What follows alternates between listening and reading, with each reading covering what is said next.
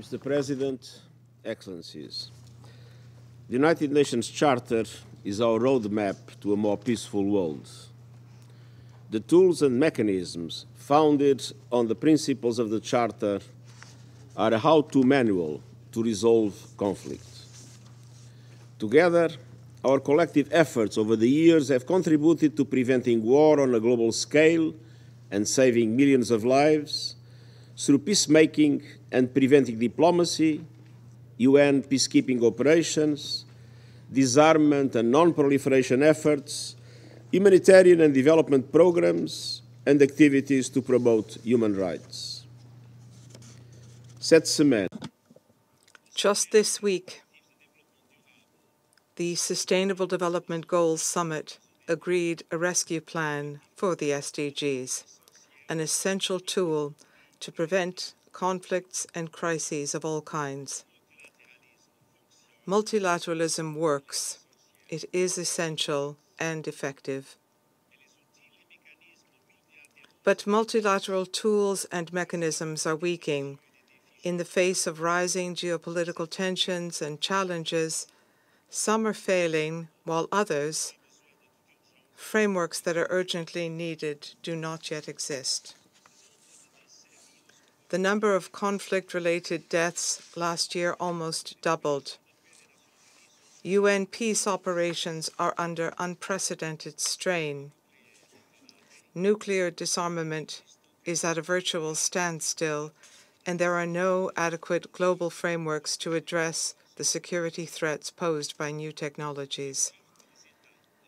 I urge governments to go further and do better to recommit to their obligations under the UN Charter, to use the full range of diplomatic tools that it provides, to prioritize the prevention of conflict and crises, and to consider the proposals for new frameworks and tools in the new agenda for peace.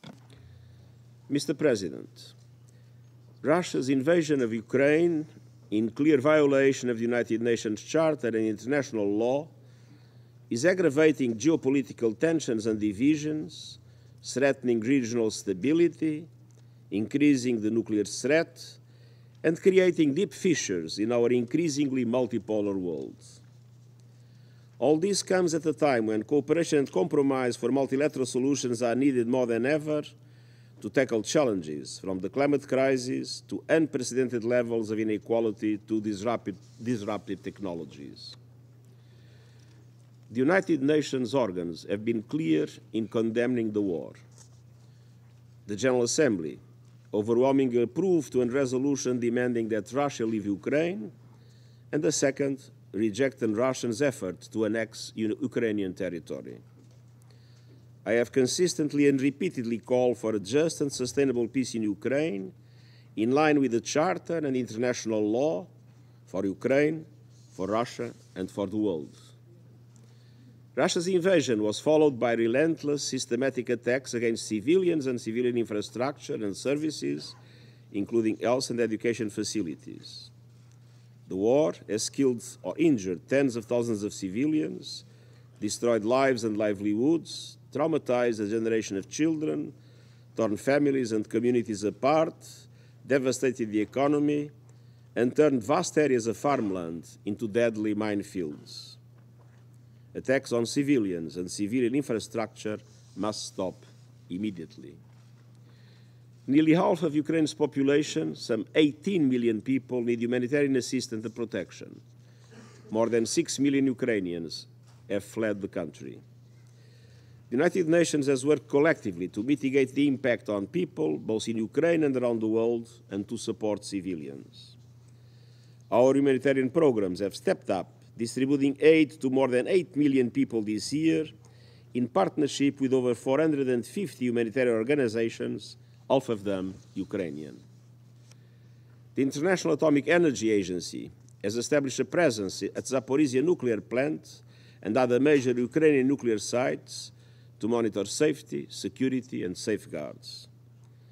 Together with the International Committee of the Red Cross, we successfully organized the evacuation of civilians from the Azovstal steel plant in Mariupol last year.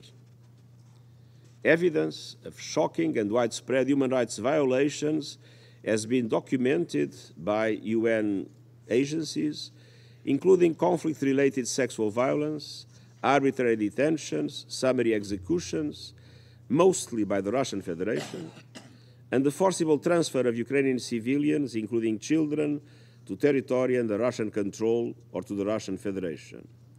This documentation is vital for accountability. And accountability for all human rights violations is crucial in line with international norms and standards. Mr. President, the war contributed to an unprecedented surge in global food prices, threatening millions with hunger and poverty. Starting in July 2022, we succeeded in mitigating that impact through the Black Sea Initiative and the Memorandum of Understanding between the UN and the Russian Federation.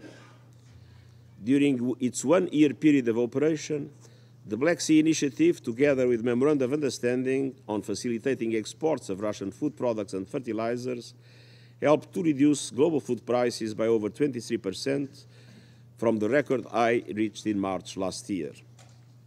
The Black Sea Initiative enabled the export of nearly 33 million metric tons of grain and foodstuffs and allowed the World Food Programme to transport 725,000 metric tons of wheat for humanitarian aid to countries including Afghanistan and Somalia.